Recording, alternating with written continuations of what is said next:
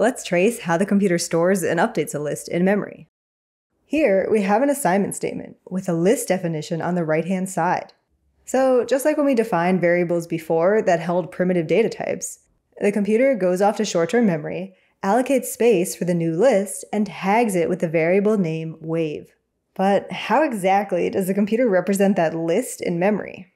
In Python, lists can hold values of any data type.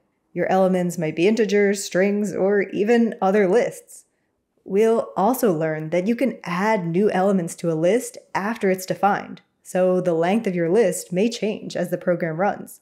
All that to say, the computer has no idea how much space it's going to need in memory to store that list over the course of the program. So instead of allocating a giant chunk of memory and storing all the elements of the list there, the computer instead just stores the individual elements wherever it wants. This is more efficient because depending on the program, other things may already be stored in memory. And it's easy to find a bunch of small chunks of memory scattered around, but it may be hard to find a giant contiguous chunk. It's like if you're packing a suitcase. It's easy to find small bits of space for a phone charger or an extra pair of socks, but it might be hard to find a contiguous chunk of space to throw in a pair of boots. You might have to shuffle everything else around first. Okay, but then how does it find all those elements if they're scattered around in memory?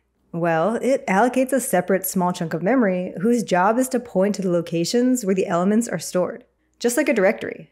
The variable name then points here. Specifically, it points to the first slot, which contains the location for the element at index 0. That's why indices start counting at 0. They're offsets from this location in memory. Phew, okay, so we know how that list is stored. Let's move to the next line. We always evaluate inside the parentheses first, so here we're accessing the variable wave. The computer looks that up in memory, and then the index in the square brackets tells us the offset from this initial location. So 2 means we're 2 slots over. That slot, again, just contains the location where the actual element is stored. So we follow that way down here and grab the actual value. We substitute that in back up here, and now we just have a print statement, so we print that value to the console. Next line, we have an assignment statement, so we simplify the expression on the right-hand side first. We can see that we're referencing the element at index 1 on both the left-hand and the right-hand side of the equal sign, so this is a self-referencing assignment. We're grabbing the current value, adding 0.3 to it, and then storing it back. Our access here goes off to find the variable wave, moves over by an offset of 1 this time, and then follows that pointer to where the value is actually stored. We substitute that value in, add 0.3, and get a single value, which means we're ready to store. To start, the computer allocates a new chunk of memory and stores the float 0.72. But now it needs to tell the list about it. The assignment statement wants to update the element at index 1. So we go to our variable wave, move over 1, and then update that memory address to point to the new location where we just stored 0.72. Done. And now that that old value has nothing pointing to it anymore, the computer will come back in and clear out that memory. We load in our next assignment statement, and we simplify down the right-hand side. In the order of operations, the computer treats square brackets basically the same as parentheses. So we start evaluation with the innermost set. First, the computer evaluates this length function call. The length of a list is just the number of elements in it. So here we have 1, 2, 3, 4. Note that while the indices start counting at 0, the number of elements is still 4. Anyway, we substitute in that 4 here and we subtract 1. Now we just have a standard access. We find the variable wave, move an offset of 3, follow that pointer, and end up here. But instead of duplicating that value and copying it to a second location in memory, the computer optimizes, and it just has the variable sample point to the same location. Okay, now what do you think happens here? It's just a standard variable assignment.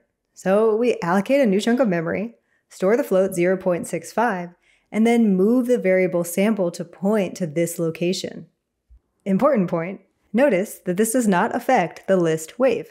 At index 3, our little directory up here still points to the value 0.4. We only moved the pointer for sample.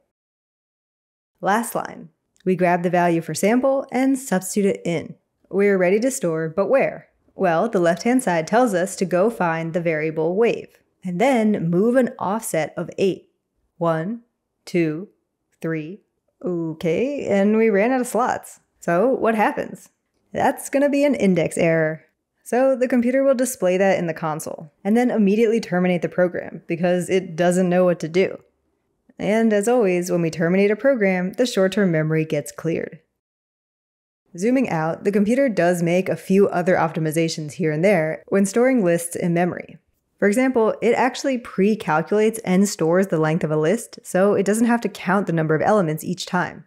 There is a whole field of study in computer science dedicated to optimizing, evaluating, and comparing the efficiency of data structures, like lists. But for now, let's focus on how to use lists in our programs before we go too deep on the theory.